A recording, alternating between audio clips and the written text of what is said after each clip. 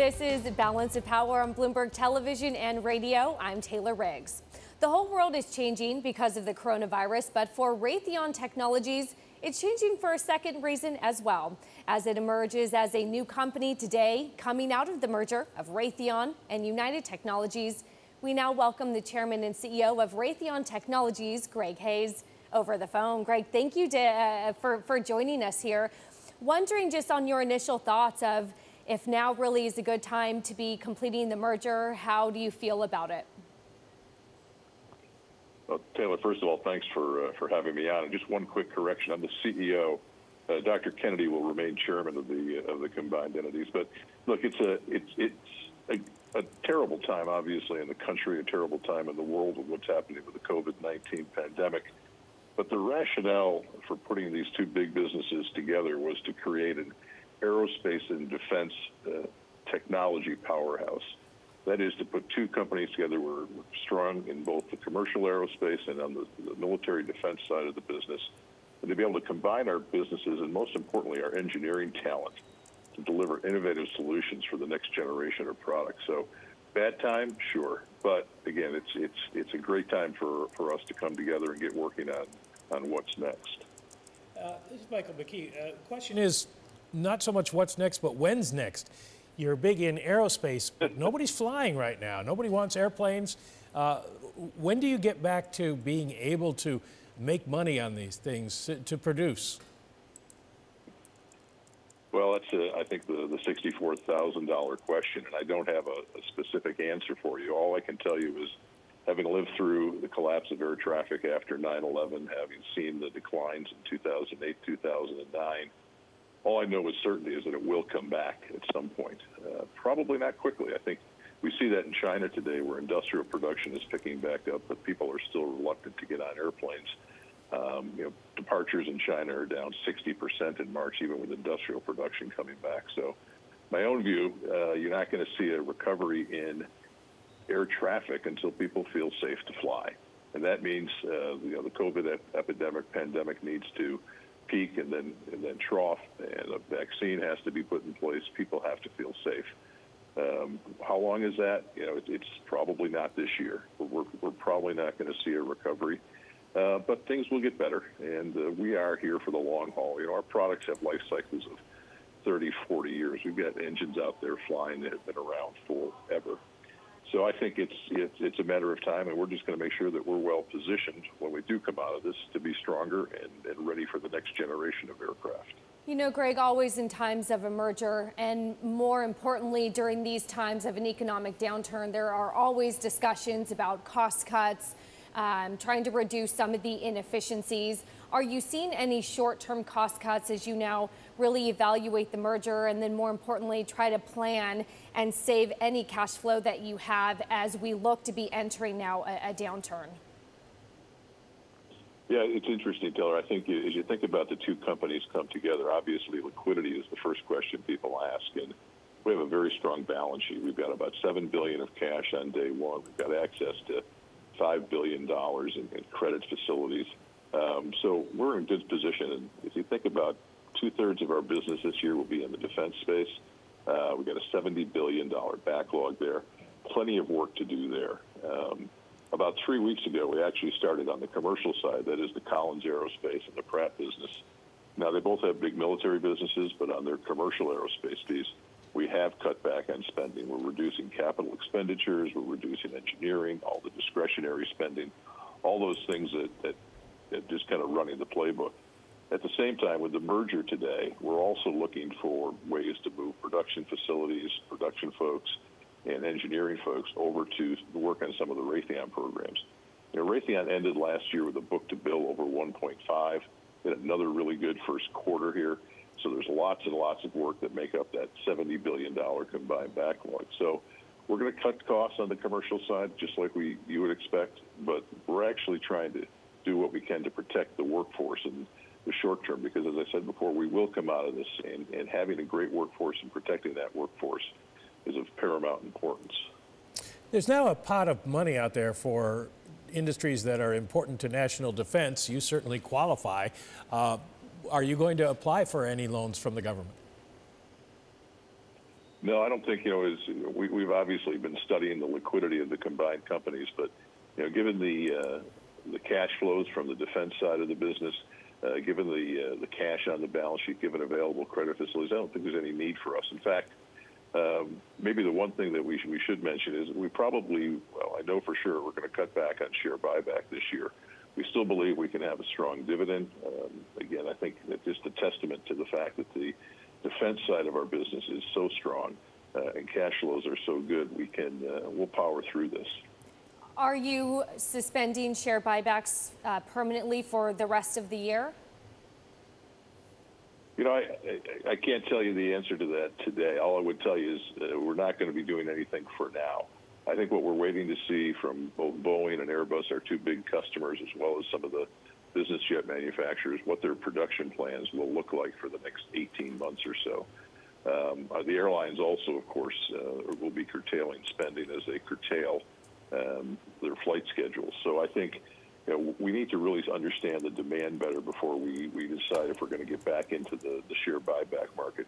Clearly, the business over the long term will have great cash flows. We had talked about $18 to $20 billion of return to capital over the first 3 years. That's probably going to get pushed out a year with all of this turmoil. But again, the fundamentals underlying the business remain strong. You get most of your revenue from the United States, which is understandable given the business that you're in, but you do have overseas businesses and you do sell into Asia. And I'm wondering, China, the rest of Asia, what's the visibility there right now, given the situation there, particularly in China? Well, as I mentioned, the air traffic in China is down 60%. We have some overhaul and repair shops in China. Obviously, that business is slow. The inductions are slow because people aren't flying. What we see in the U.S. is really what we see around the world is just a complete slowdown in air traffic. And people are closing borders. It's not unexpected that you would see this. But again, I think that as we think about 2001, after the 9/11 attacks, the aerospace market, it literally collapsed because nobody wanted to fly because they didn't feel safe. It took roughly 2 years to get back to pre-9/11 levels, so almost to the beginning, I think that was of 2004, when we finally saw really solid growth again. I expect we're going to see a similar trajectory here, and I've told our folks to plan for kind of a 2-year tough spell here because, again, the markets around the world are similar to what we're seeing here in the U.S.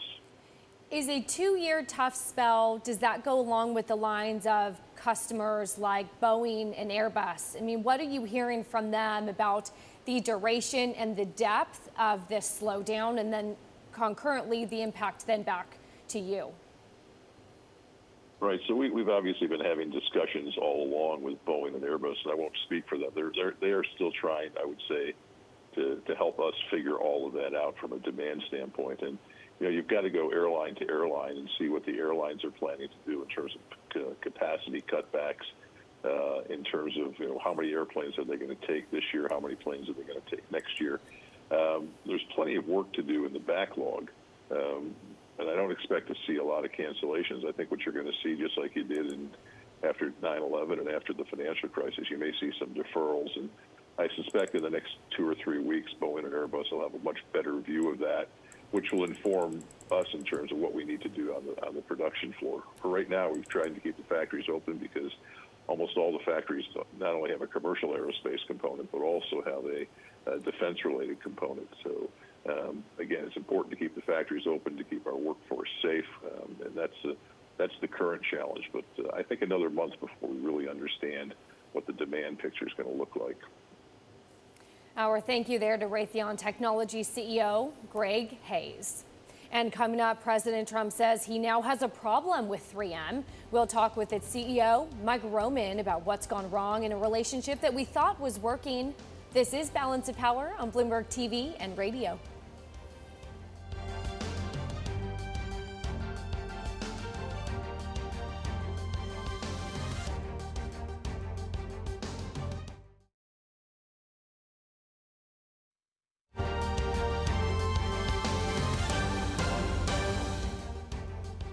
This is Balance of Power on Bloomberg Television and Radio. I'm Taylor Riggs here alongside with Michael McKee. Michael, earlier we were talking about the jobs report, but you were also in one of your many hats that you wear alongside co-anchor, also covering the Fed. Walk us through again sort of the programs that the Fed has started, the liquidity, and then I do want to get to that Main Street lending facility as well, which we are still waiting on.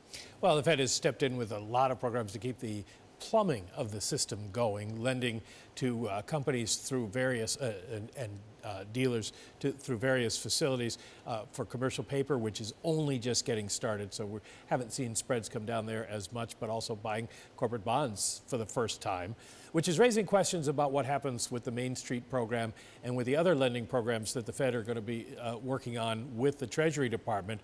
There is a law that says the Fed can't lose money, and so their programs are all to buy bonds at this point that are investment grade. You can't go below investment grade, but there's arguments being made that the Fed should look at companies that have a sort of systemic importance to the economy but are junk rated, like Macy's, laid off 130,000 people.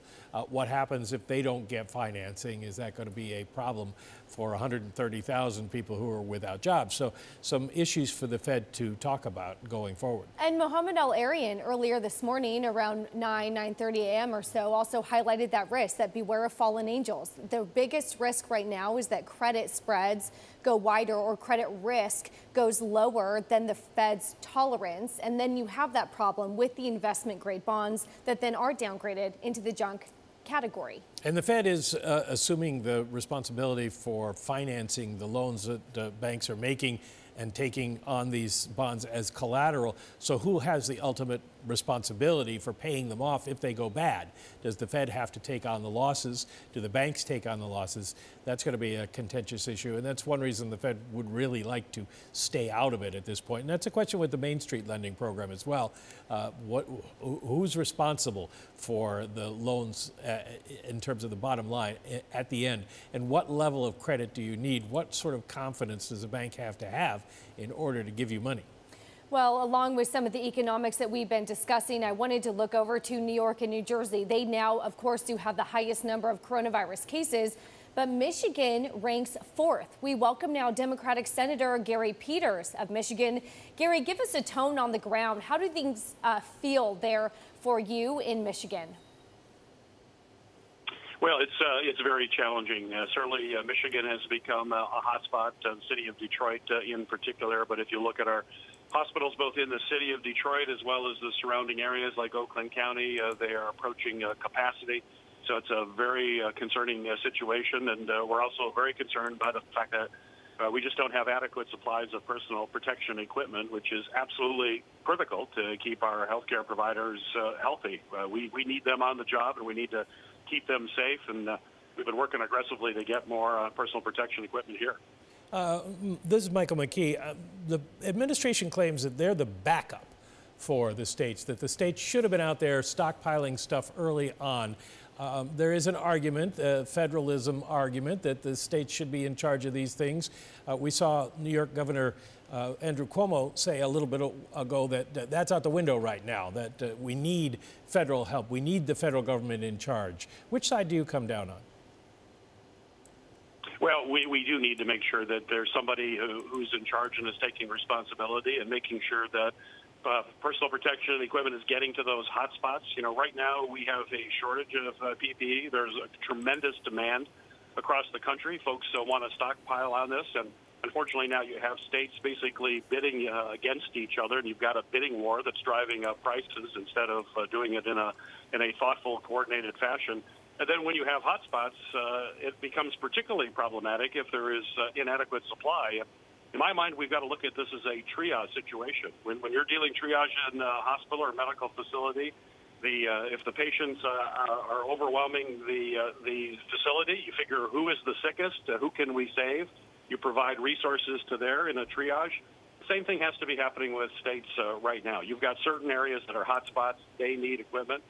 We do know that more PPE is going to be produced. We're seeing the companies here in Michigan, for example, General Motors and Ford and Chrysler and others are going to be in the personal protection equipment business, but it takes some time for that to come online. In the meantime, the limited sources that are out there right now, we've got to apply to those areas in the greatest need. understanding that this additional supply will be coming online in the weeks ahead. Senator, I have to ask, how is your ever important auto sector faring?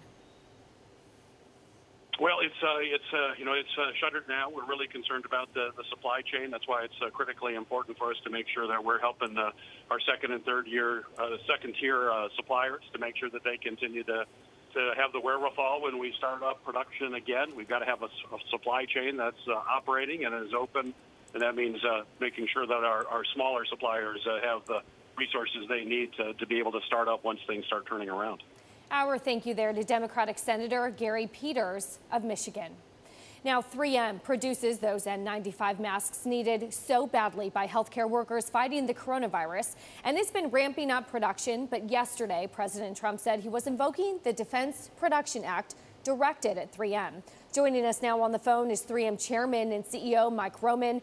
Mike, talk to me a little bit about what happened. Our colleagues have been speaking to you in the last few weeks. Things felt fine.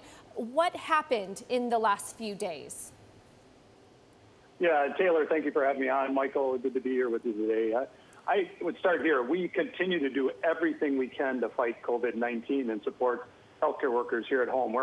We've ramped up our production in the U.S. as quickly as possible. We saw this early in January and ramped up production capacity that we keep idle for just these kinds of situations. So we are working to expand that. We're focused on delivering as much as we can in April. And the narrative overnight that we're not doing everything to maximize the delivery of respirators in our home country is false. Nothing could be further from the truth. And the idea that 3M is not doing all it can to fight price gouging and unauthorized reselling is absurd. And we have been at the front lines of really leading this as we've gone through it. So that narrative is, for all the 3Mers that have dedicated so much time and effort to really lead the fight here, it was disappointing to hear that narrative overnight. It's always hard to know exactly what the White House is talking about, but in this case, it seems that the president heard a report that you are selling some of these masks to Canada and into Latin America, which, as I understand it, has been a common business practice for you. Yeah, we have, under normal circumstances, we produce about 19 million respirators, 20 million respirators a month in the U.S. 90% of that goes to industrial customers, and a portion of that goes to Canada and Latin America to serve customers there. In a crisis like this, we double that output, and we shift to 90% plus to healthcare, only supporting key industries like pharmaceutical manufacturing or food production. And so we continue to support Canada and Latin America. It's part of our strategy. We have excess capacity to bring online. This COVID fight is like nothing we've seen. The demand is so much greater. So we are trying to do everything we can to bring capacity into the U.S. while we still serve Canada and Latin America, where we are often the sole supplier of healthcare workers in those countries. So we have expanded our capacity. We'll ramp up another 5 million respirators in the month of April. We now have just got agreement to be able to export 10 million N95 respirators from our China manufacturing into the U.S.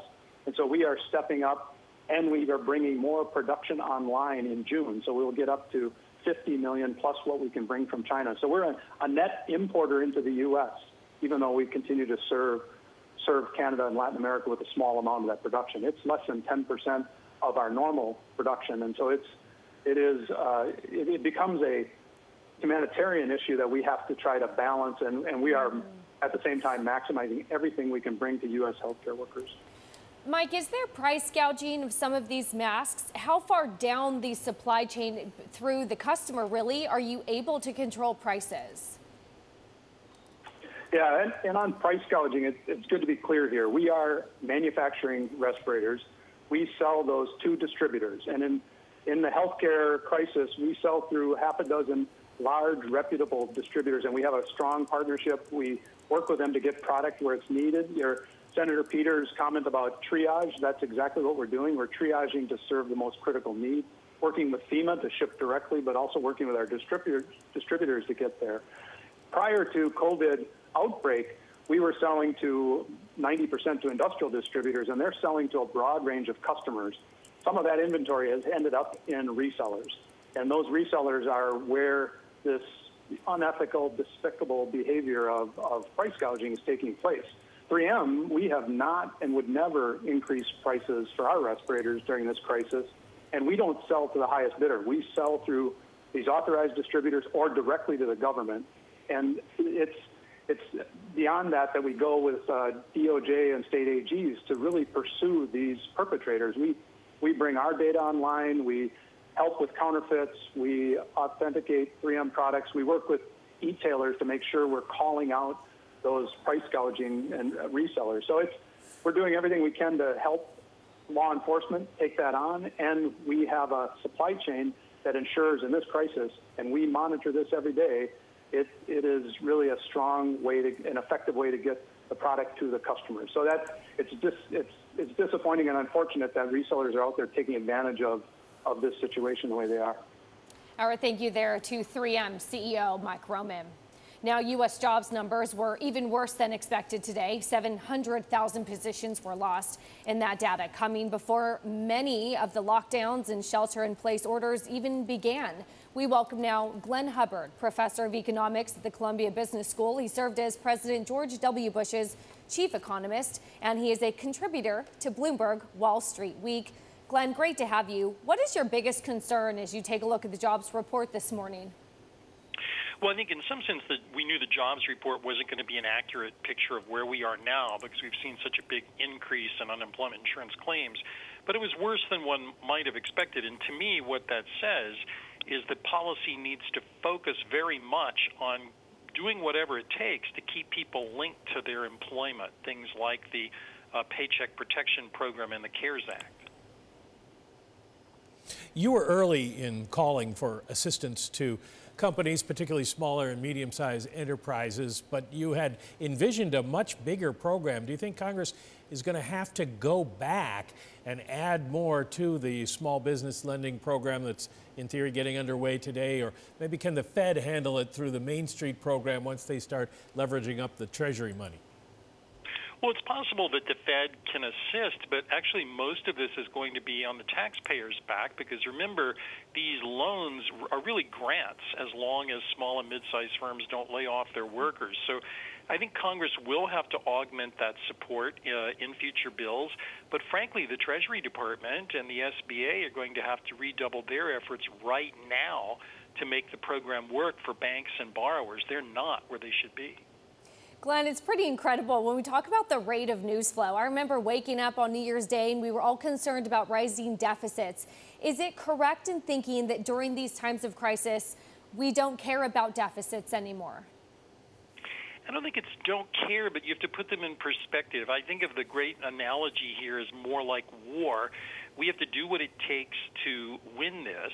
It's a one-time increase in government debt, and like a war, future growth whittles down that debt. What the goal is to make sure that we're not wasteful, and I think focusing on keeping people in their jobs isn't wasteful at all.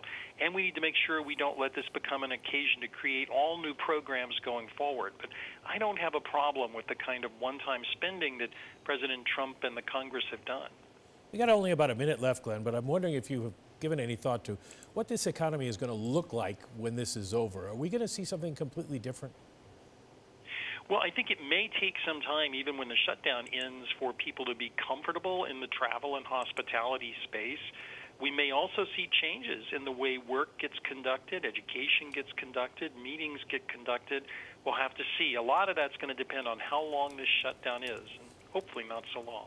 Yeah, hopefully not so long for everyone involved. Our thank you there to Glenn Hubbard of Columbia University, and he is a regular contributor to Bloomberg Wall Street Week. It also airs 6 p.m. Eastern tonight on Bloomberg Television and Radio.